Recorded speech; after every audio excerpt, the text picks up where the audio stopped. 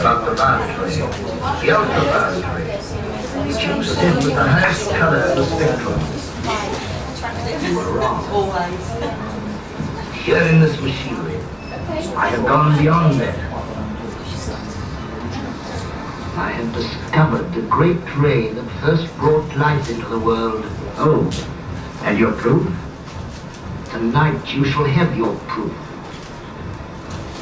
At first I experimented only with dead animals, and then a human heart which I kept beating for 3 weeks. But now, I am going to turn that ray on that body and endow it with life. And you really believe that you can bring life to the dead? That body is not dead. It has never lived. Hello everyone, I see you haven't started with the tape. Anyway, just to, hi.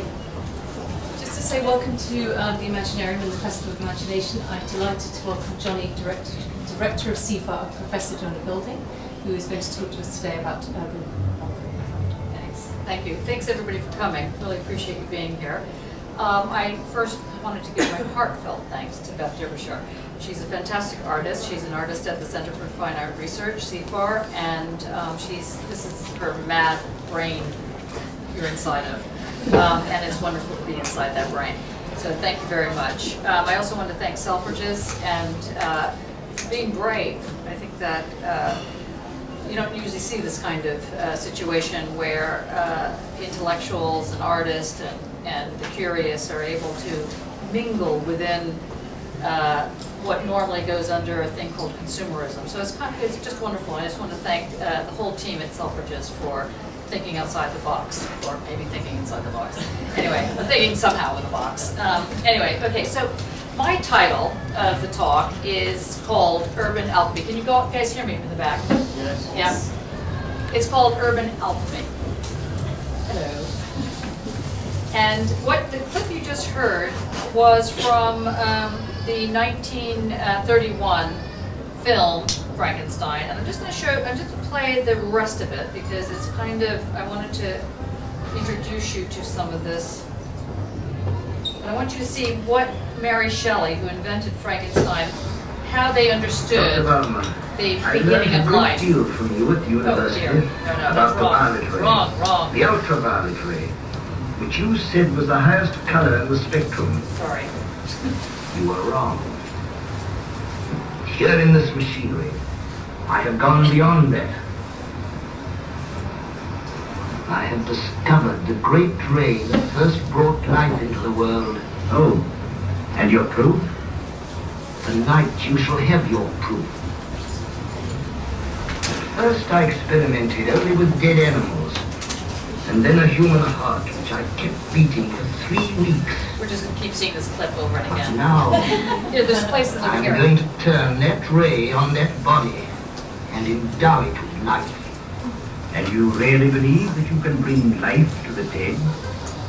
That body is not dead. It has never lived. Okay, that's what, that body is not dead. I made it with my own hands from the bodies I took from graves, from the gallows, anywhere. Go and see for yourself.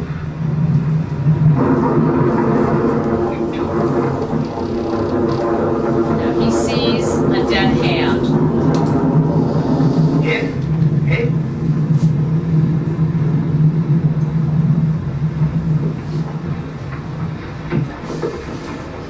Quite a good scene, isn't it? One man crazy, 3 very sane spectators. It is important.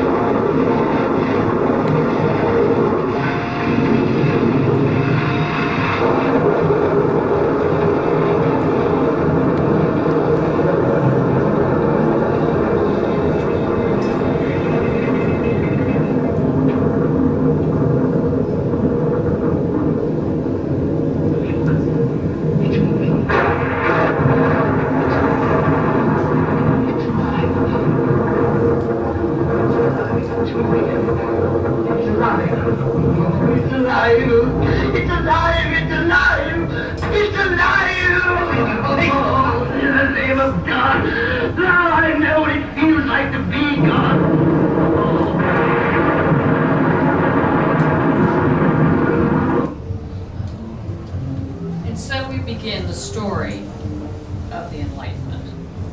The Enlightenment was the name in Western worlds, because the word enlightenment under Buddhism is something very different. So in the Western world, in the late 1700s, in Germany, people were asked, how do you name the time period we're in? How do you name it? Like, what do you name the time period we're in now? What would you name it? And they had a contest in the newspapers in the late 1700s, the 1794, somewhere in there. And many people responded. One of the persons who responded was Immanuel Kant, K-A-N-T, who was a German philosopher who apparently never went out of his visit except on a very regular basis to make walks to the butcher and back again. And he decided to call it, he named it, the Enlightenment. And what he meant by that was the ability to think and the ability to realize that everyone had a brain in their head. And that brain was something that would allow people to do a thing that he called exit. Now this exiting, this is by the artist Grace Williams, who it's, I'll get the name of it in a minute. Oh no, it's from Escamotage. I'm saying that wrong. It's the French tradition of the vanishing woman. The question of the Enlightenment was twofold. One was dare to know. Sapere aude, dare to know. What were you supposed to dare to know? Dare to be curious enough to say, if it could be different, what would your different look like? If you could think, supposing it could be otherwise, what would your otherwise look like? You see, for so long, people relied on their priest or their teachers or their rabbis to tell them what the otherwise would look like. But under this new weird world of technology and steam engines and what later on would become different forms of alchemic reactions, there was the thinking, wow, it really might be otherwise. It really could look differently. And what would that look like? So the first question that Kant poses is to ask you the question, supposing it could be otherwise, what would your otherwise look like? Think about it. Gosh, you know, other people are thinking about it, so what would you come up with? What would you actually come up with?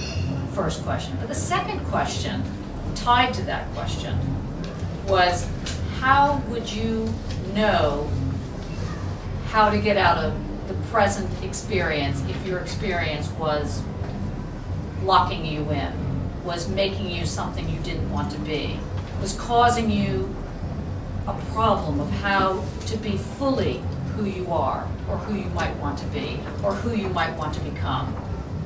Later on, we find out that people like Foucault will call that a stylistics of existence. How do you style yourself?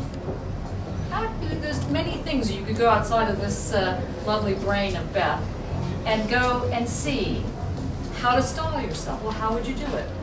How would you actually figure out what you are and what you want to become? And then a bigger question, what is our society and what should our society become? Now see, these are very big questions, and I'm sorry to put it on your plate right now, but there you go. You need to think about what is it that we could become. The very fact that I can raise that question to you and you think, I don't know, what could we become, puts you as a modern. People who think that they can actually change the reality, that it's not unfolding as some kind of seed that becomes a tree, the famous acorn unfolding to become a tree, that it can become something else. I always say to my students, it could become a Maserati car. What would happen if you could really change everything? And like in the Boris Karloff clip of Frankenstein, what would that mean to invent life? We can start with inventing your own life. That at least you have some kind of relationship to. But what would it mean to invent life? For you to invent life. So I'm going to let that hover, and I'm going to give you what Mary Shelley thought was the answer. She said to herself, and out loud, I busied myself to think of a story which would speak to the mysteries of fears of our nature and awaken thrilling horror. One to make the reader dread to look around, to curdle the blood and quicken the beatings of the heart. And so I began my story of how do I become who I am. So it's a very interesting thing. First of all, it's lovely that Mary Shelley is thinking this way as herself, as the Frankenstein. But when you think about breaking the bonds of various things, racism, sexism, homophobia, all the other isms that we seem to deal with, you know, even the smaller ones, like, I don't know, you just can't get out somehow. How do you break that? How do you change it? What are you trying to change into? So these were the kind of things that became the basis in the 1790s of what it would be to make our society. Now, you know, there's a lot of trouble with this, because in the intervening years of becoming modern, often, if you didn't make anything of yourself, you would be blamed for that. So the sad side of that wonderful, exciting energy was that if you couldn't make something of yourself, then it's your fault. So that was the next problem. The next problem was, how do you deal with the fact that on the one side, you can make something of yourself, and on the other side, the terror side, oh, wow, I have to make something of myself. You see, it's very complicated.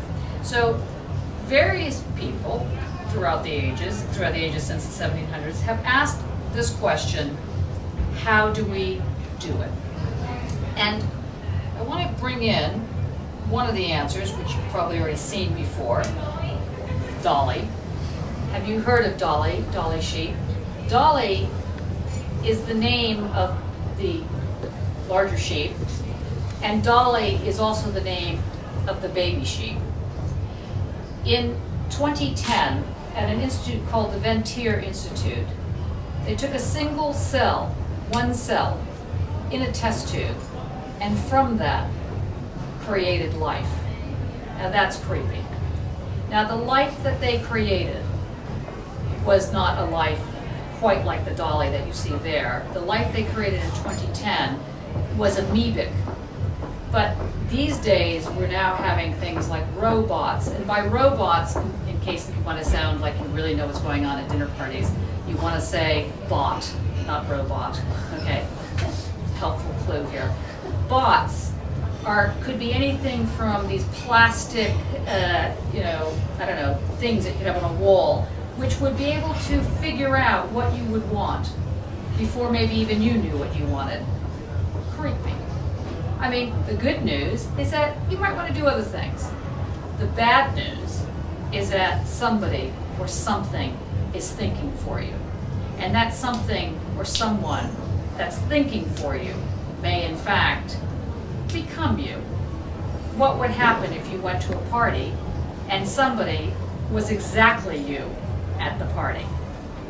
If there was a clone of yourself. So here we have Dolly, and Dolly, little Dolly. It's not that the little Dolly is just the daughter of Dolly. The little Dolly is Dolly. The little Dolly is the exact replica, point for point, cell for cell, of the Dolly.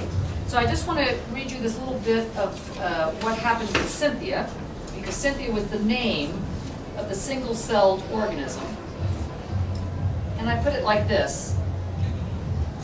On May 20th, 2010, an announcement by the J. Craig Venter Institute in Rockville, Maryland, heralded the generative birth of the first man-made single-cell organism, which they called Cynthia, with an S, like Cynthia, in case you didn't miss that. Cynthia, with an S. Cynthia, with an S, had been sequenced from the genetic code of the Mycoplasma genitalium. Probably too much information. The world's smallest living bacteria, found primarily in cattle and goats.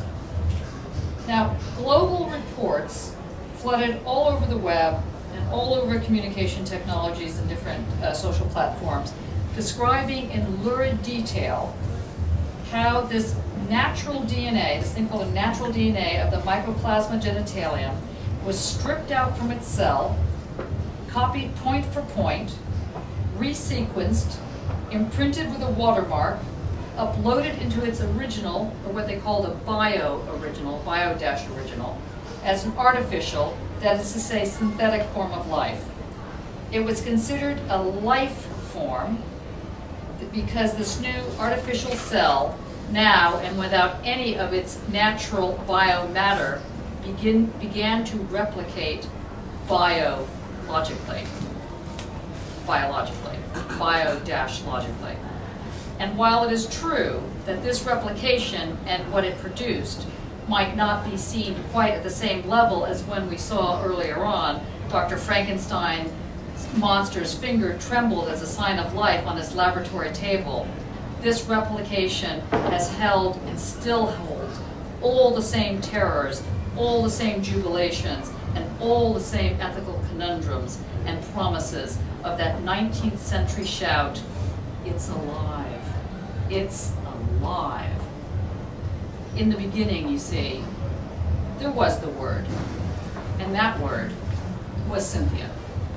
And for you to grasp how powerful that is, maybe you're beginning to feel it now, maybe that chill of realization of how the alchemic moment actually forms the basis of knowledge becomes a little clearer in your mind. So that moves us into, which I couldn't find a photo for, sorry about this, the problem of complexity. Now I'm not going to, I realize that I'm combining about 10 years of various forms of philosophic and mathematical and physics questions, so sorry.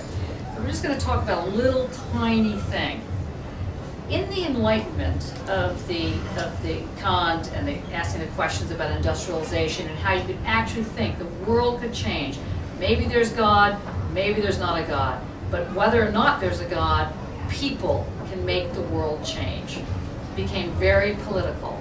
So you might be born as an acorn. You might know that to make this acorn grow and flourish, you need water, you need soil, and you know that if you did it right, if you figured out how to do it right, you would have a tree. You would never have a Maserati car. And that works perfectly well if you only want to have trees out of an acorn. But let's say you're born a slave, and in that logic, you would grow up to be a big slave. In that logic, you're born in a certain way, and you grow up to be exactly what you were predestined to become. So you see, the Enlightenment shattered that. It brought a horror and a thrill and a wow to the table.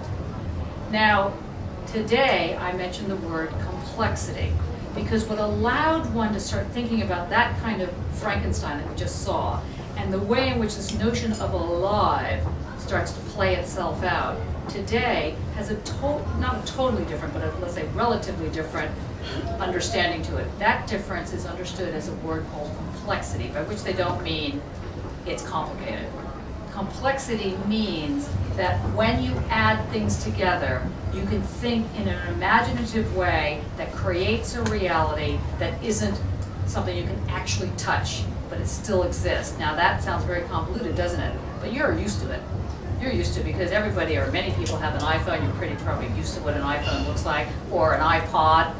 An iPod has 5,000 records in it, 10,000 songs, but if you broke open that thing, would you find them? No. So the material that's inside your iPod, or the material that's inside your brain, can be understood in a different way than what would have been understood in the Enlightenment time period of the 1700s. This new Enlightenment deals with a different kind of alchemy, a different kind of way in which you pull elements together, elements that really don't have, I don't know, a place to pin something down, elements that kind of float. How would you grab what's inside your computer? How would you know how to move it? How would you save it or not? So these are the things that are very, very different. Now, I want to call that magic. But I'm not the only one who calls it magic, because there's a person who you might have heard of, maybe not, called Arthur Clarke. And Arthur Clarke talks about technology and magic in the same way that I'm trying to present here. And he refers to this thing called the third law of technology. And the third law of technology for him states that anything that is any sufficiently advanced technology is indistinguishable from magic. And that's kind of interesting too. We're going to take this word magic, we're going to take this word alchemy. The reasons I like it is because magic implies the horror, implies the scare, but it's also kind of fun. It's also kind of playful. And in its playfulness, one begins to learn how to invent. It's something that you're not necessarily born with, how to be creative. Sometimes you got to learn how to be creative. And that starts with breaking outside the box. Now, I have a name for this that there's a number of my students here tonight, which I appreciate them being here, for my MA and PhD and postdoc environments at CFAR. So they've heard variations on what I'm saying today. But I would call this material thing that we're talking about, this kind of thing that you can hold but you can't hold, you can walk on but you can't walk on, you know exists because it's in your computer, it's a file, but if the computer died or broke, you wouldn't be able to grab your file out of it. This I call ANA, A-N-A, dash material. This is a very different kind of materialism. And I think that that names, that ANA material, that ANA materialism, names what I call a kind of reckoning. Maybe that's too American, this notion of reckoning. I'm not sure if people know what that word means in the American term, but reckoning means that you think something, you sit there and you think, yeah, that makes sense. There's a reckoning, but you're also called to account. So reckoning has a kind of way of witnessing through being driven by your gut. You're thinking it through. We're on a kind of reckoning right now. We're on this moment, what I call caught in mid-run. Just like asking the question with Kant, how would you name our time period? How would you deal with the stylistics of existence as they are now? And I think that what happens in this context is that time becomes timing, and space becomes spacings, and existence becomes a style of existence. These are not just words that just float around. They have real substance to what is going on in our world. And I think that at the end of the day, or in the middle of it, you have people like Deleuze and Guattari, who I'm sure you've heard about, or some of you have heard about, who start talking about how one begins to create this animaterial. And for Deleuze and Guattari, as well as a number of people here, you have to think about how this repeat, this ability to clone, this ability to have what's called iterability, the way in which something can be repeated and repeated and repeated and repeated, and in that repeat, something different happens. That's weird. So if I go 1, 1, 1, 1, 1, we know that I'm saying 1. But maybe in the way you're hearing it, in the spacings, in the repetition of that 1, something else is born, something new, something different, something other. Now, I like to call it, because I'm a philosopher and I tend to name things like philosophers do, but I like to give them nicknames. I like to call that not a fragment of life, but a fractal of life, a slice of life, a slice that just comes through it. But Deleuze and Guattari and other people call it simply the task of art. As artists, that's what you do. You take the alchemic moment and you make it breathe. You make it come alive. You make it exit. You make it work. I mean, that's not to say everything you do or write or say is perfect and fabulous and works, but it's got that moment of change embedded in it. And for that, I want to say it's a kind of delicate game. It's a delicate game that we end up playing in this time period, in the 21st century time period, because the synthetic Cynthias that are coming to be, the bots that are coming into our homes, the way in which it's not just the Google that is following our every move with our little iPhones and so on. This is a game that is not for fools and horses, or anyway, maybe not just for fools and horses. It's a game that requires curiosity, romanticism, and the willingness to have fun, to not forget about fun in the middle of all the horror and the trauma and everything else that's going on. Because, as I will leave you with this last phrase, as a very wise intellectual, one of my teachers, someone I cared about very much, used to say, this is Michel Foucault, he used to say, the things we fight against are abominable, but that doesn't mean that you must be miserable in fighting them. You must learn to take the fun and make it alchemically enter into your picture of the task of art, and therefore the task of what is to become the now. And for that, I thank all of you for listening. Thank you. Oh,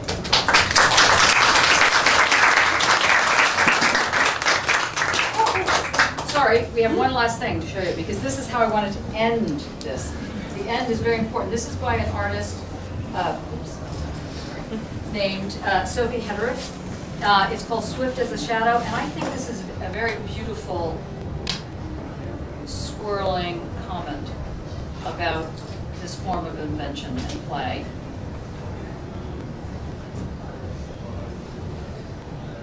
Or not.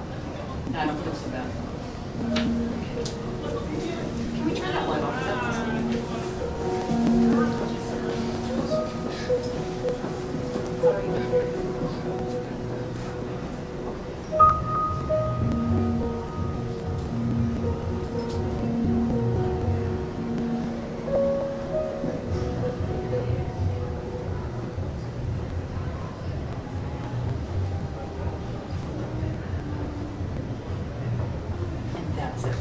Very much.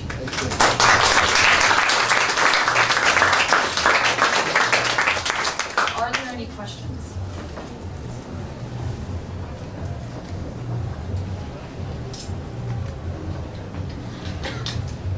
I wonder if we might expand a little. Thinking about what you've talked about with the Enlightenment, and thinking about sort of, perhaps we could talk a little bit or introduce some people who might not be familiar in the audience to the idea of the arcades project, and perhaps if we can think about where we are right now, sitting at the heart of Selfridges, which is in the Bull Ring, which is effectively an arcade, and thinking about that hinge between the Enlightenment and those sorts of discoveries and curiosity about creating our own stylistics, as you talked about, and how. I mean, I'm just thinking, is there a way that we can explore that in relation to sitting in a retail store and having a lecture, effectively, or a discussion about the Enlightenment? I didn't, So this is how I would see it. And you might want to wonder, why was this called urban alchemy and not, I don't know, just some other form of alchemy?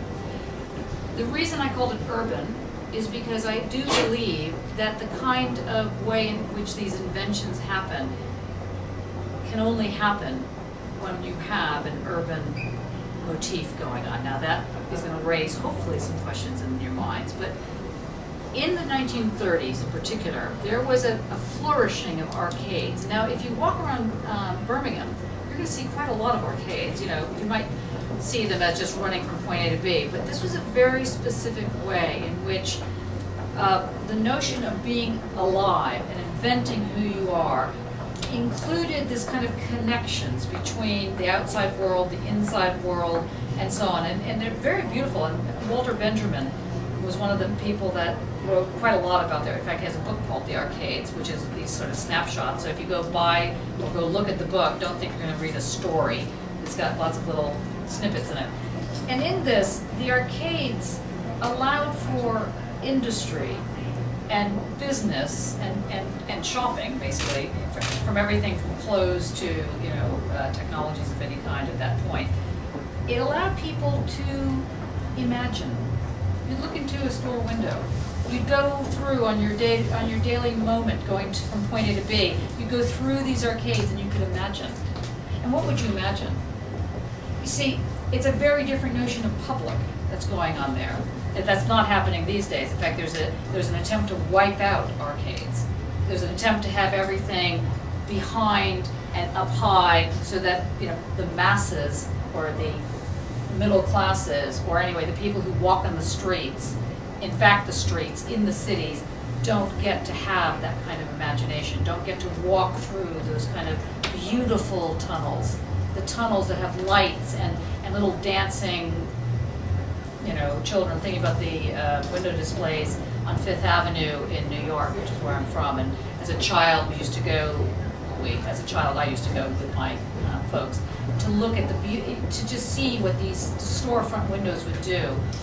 The whole idea of passing through something at floor level, or in a way when it's just coming to it sideways, so you didn't have to be studying it, like, you know, with small eyes and thinking, oh yeah, I got to reel, and how's that going to work? No, instead, it just kind of goes by you. It's how you're shopping. There was a name for it, dandyism. You could be a dandy. You could walk through this area, these kind of arcades, and begin to fashion who you are. You can do it these days. You don't have to literally walk through an arcade these days to do this, but you can walk around and see someone's haircut, for example, or see someone who's wearing some interesting shoes. You think, yeah, I like that. I think I'll borrow that. I think I'll take that. I think I'll wear it. So the arcades had a very specific way of linking industry, business, department stores mainly, and people who could just sort of wander through, who might not have any money. They just wander through, just see. And then they could take that and start to invent. And this became the lifeblood of a lot of different places. Paris, as it turns out, Birmingham. I mean, I was shocked when I came here because there are quite a lot of arcades in this town. And it's a perfect place to do a project on arcades. In fact, there was a person who spoke at the Imaginarium not that long ago, Luke, I forgot his last name actually.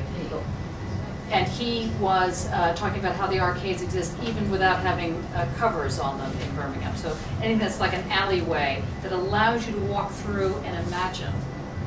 So anytime you're walking through something and it allows you to, it sparks your imagination, you're in an arcade.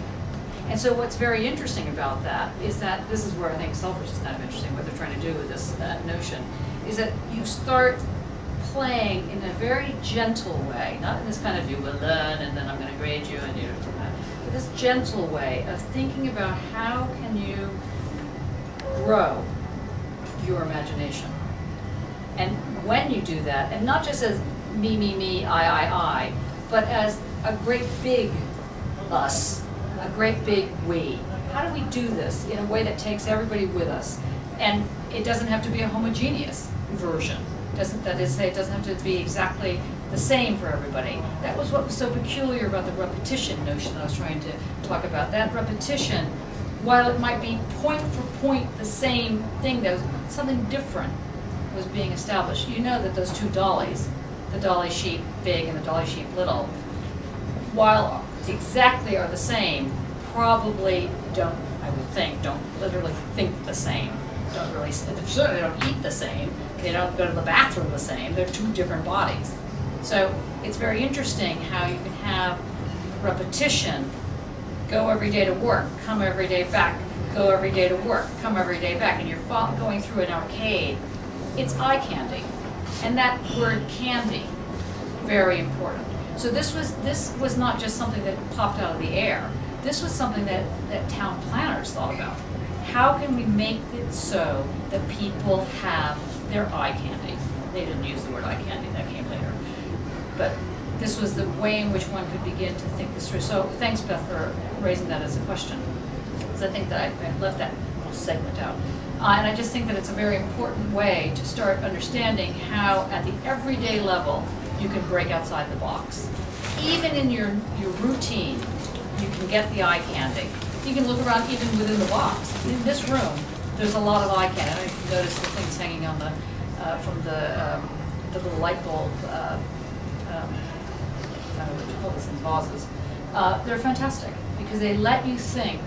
Well, what are they doing there? Why are they there? You know, what put them there? Supposing they could have something else there. What would that be? And you start allowing yourself to break those bounds that are holding you. And that's part of the questions, and that's part of what this enlightenment question is all about. It's scary. It's fabulous. It's boring sometimes. And sometimes it's really horrible. And you need to step up to the plate and allow yourself the right to be boring and horrible and fun and interesting. And that's basically what this arcade allows one, or tried to allow one, and still tries to allow one to do. Now, you have walked through the arcades in Birmingham, I would think, most of you have. And you know perfectly well, you're not sitting there going, oh wow, never realized I could be so brilliant. I never realized I could, you know, call it 50 million shades of, well, let's say a color. You know, I mean, but now maybe you might think that. Now maybe you might actually think, when you walk through on your little routine, your little repetitive routine, you might start seeing the colors. As soon as you start seeing the colors, you start doing alchemy. As soon as you start doing alchemy, you start doing imagination. As soon as you start doing imagination, you step into that whole problem of, you know, oh, the ecstasy, oh, the agony. And that's what this is about. That's, I think that hopefully gives you a sense of what it is to be this urban. You can be in the countryside and be urban, by the way. You don't have to be here. Any other questions? I was kind of curious because I think last Kathy, night when interesting. we came in to deliver the edible garden, we kind of had the opposite of the arcades. We had the high vis, kind of really visceral. You had the, sorry? We had the high vis delivering underneath the guts of the building. And I kind of think this is the part of the arcades that becomes fascinating, that idea of the other space, or the space behind the theatre, behind the props, behind everything. And you kind of think you get a very, very different way of seeing.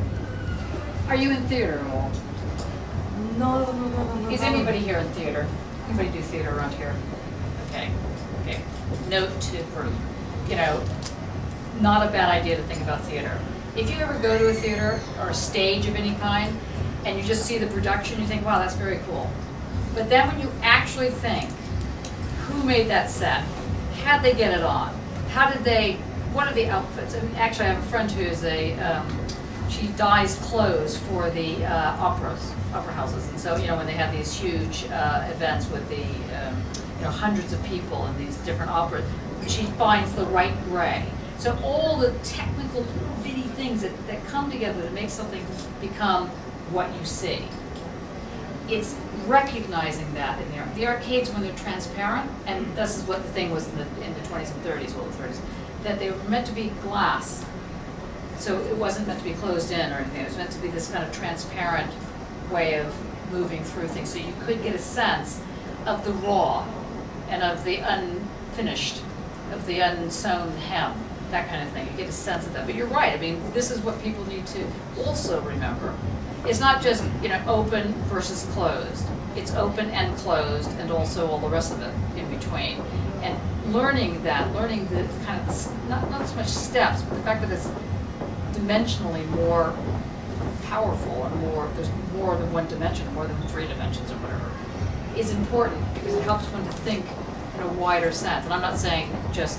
I'm not trying to say ignore the political, ignore the fact that there are people slaving away to make the doors open so that you can work at night, but it's all part of that picture. I don't know, does that get to what you're... It does, because it kind of struck me that you got this view that you probably get to experience twice in your life. That was a very, very strange thing, almost circling all the way underneath the entire structure of the ball ring to get from one point to another. And there was something very, very poignant in that you thought this is something that you don't get to see again. So it's kind of fascinating in that sense of transparency. And also the sense of what a tunnel is. What's the difference between a tunnel and an arcade or a passageway? What's the difference between a passageway that allows something to go from here to there in a sort of general sense, and what you're describing, which is this very different kind of moving between things and delivering and picking up. I was at a University of Greenwich, at the Naval College. I don't know if people have been to the Naval College in Greenwich. It's a whole series of underground tunnels that when there was, you know, there were the military there, and also if there's ever the royalty there or whomever, and there's some sort of problem, you can go from point A to B completely underground. Now, that's true also in the U.S. I mean, there are huge, I mean, I think it's probably true everywhere. There's this, you know, if there was a bomb threat, you can be certain that there's a bunch of people that would be brought to a tunnel and would be hidden underground until the problems come up. This is not an arcade. This is a very different animal. And so the question becomes, how does one negotiate, or navigate rather, that level of reality alongside these arcades? It's a complicated thing. I mean, I'll leave you with maybe one other anecdote, which is that a couple of years ago I was giving a talk in Berlin. It was really very interesting and exciting moment, but I was very exhausted. And I was kind of like a lemming, and when I went to the airport, I just got on the bus that takes you to the plane, and I got on the plane, and as we were flying back, this little tiny plane, like a 3-seater type of thing, the pilot said, okay, now everybody fasten your seatbelts because now we're going to land in Prague. I was like, Prague? I thought we were landing in London. So I called over the stewardess and I said, you know, I thought we were landing in London. She said, how could you possibly think we were landing in London? You're on a plane to Prague. You know, how did you get on a plane to Prague? I said, well, you know, I was just tired. I just got on the bus and, you know, I got on the plane and I was arrested. And as an international, you know, problem. And taken to an underground cell in Prague. And the underground cell, when they finally released me, turned out to be underneath a shopping mall. And I was it was like so surrealistic to come out of my bondage into a shopping mall. You know, meanwhile I was like erasing everything on my phone, thinking, okay, what was happening? It's all very strange. But when you think about it, there's a lot of tunnels around, and there's a whole nother scenario that goes on. And at the same time, we must claim the arcades. We must fight for that. That's why, again, I go back to the Selfridges thing. That I think it's very brave. I think it's very smart that there's an attempt to say, how does that work publicly? Not in order to smooth over the kind of horrors of the tunnels, but to say we're not just going to accept the tunnels, that we also have these things called the arcade. So I think that came to me. Anyway. That's it? I'm going to miss you. It was interesting, Mary Shelley's quite sort of preempted Nietzsche, but I was wondering, as a proto-feminist, whether making a male monster was a successful kind of becoming. Okay, there's a lot of things in that question. Is it a question? No, but there's a lot of things in what you're saying there. First of all, not only was this monster male, this monster was white, this monster was working class. You can have a lot of ways of characterizing that entity, which all of which are problematic. You can make an argument. My thinking is, though maybe I'm wrong, I don't know if she was trying to put out this thing called what would a man look like. It was really this thing of, if one thinks about a different type of human, what would that human look like? And in that moment, people, you know, even today, people insist on using the word man or he or whatever to cover all sins, you know. And in fact, I'm in these situations where often, because I'm a director, they say to me, you know, well, I don't want to call you chairperson or chairwoman or something. I want to call you, you know, chairman. I said, well, I don't have a problem with that. I do not have a problem with being female. I have a problem with the rest of the world's version of my being female. That's my problem. But my second problem is that you want to call me chairman? Fantastic. You will also call me sir. And if I ever get, you know, advanced, I want to be knighted. I don't want a dame show, you know? Okay, I can play the game. It's fine. And I think that it depends on when and where one's intervening in these, you know, in these debates. Plato, Socrates, even Kant, for example. Kant was a racist. I mean, you know, seriously, you know, Plato, misogynist. Aristotle, he actually thought that that women's skulls were smaller than men's skulls, and on that basis made this entire analysis about how idiotic women are. Okay, he didn't have to even do that because the misogyny of the time, and of the time now, still says that kind of thing. So one has to be very careful I'm not saying to excuse it. I'm not saying that, you know, if we were today writing Frankenstein, maybe we'd come up with a much better model. Hey, let's do it. Let's come up with a much better model. At the moment, they come up with Cynthia, okay, which is a single-celled amoebic bot, okay, which is, I was annoyed that they called the thing Cynthia. It annoyed me because now the scary thing was this female thing. Great, now we're back to being scared, okay, you know, about the voracious female, you know, taking over the world. Another problem. So it's a difficult game. It's a delicate game, and it's something that one has to be aware of how to deal with that. How to, you know, what would be your image? How would you deal with the, you know, making of life? What would it look like? It's a tough one. Any other questions?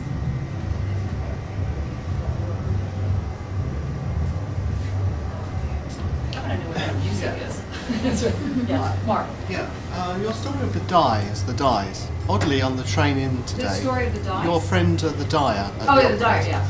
On the train in today, there was people overheard a conversation, people talking about a dyer at a college. They were teachers, talking about a dyer in a college, and he was an old guy, and he could, like the Alchemy, a pinch of this, a pinch of that, and he was as good as the spectrogram that replaced him.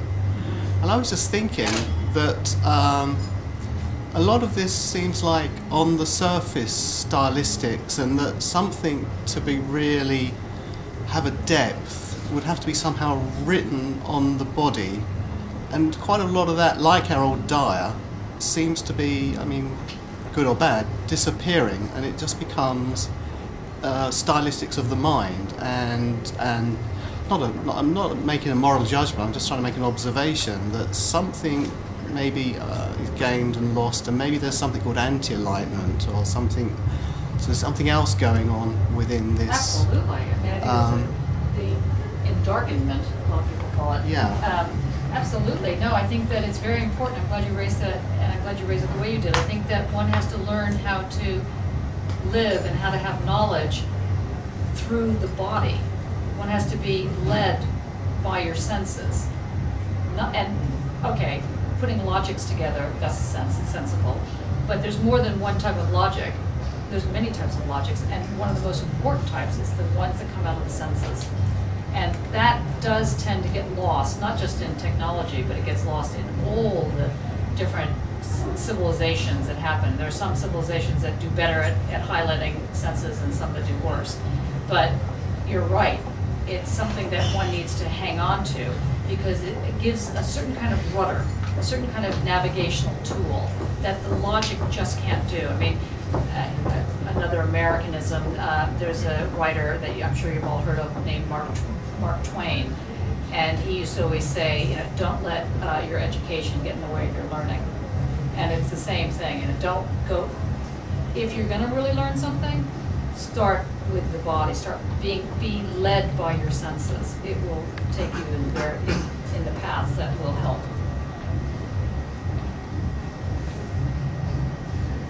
Thank you. Well, thank you, Beth. Thank you, Johnny. That's fantastic. And just before we give you a round of applause, I'd really like to welcome you all to the Jay Griffiths talk, which is happening at 6:15. Jay will be talking about her new book, A Love Letter from a Stray Moon, and she's a wonderful speaker, and I highly recommend that you join us for that. Okay, but thank you, Johnny. Thanks. Thank you very much.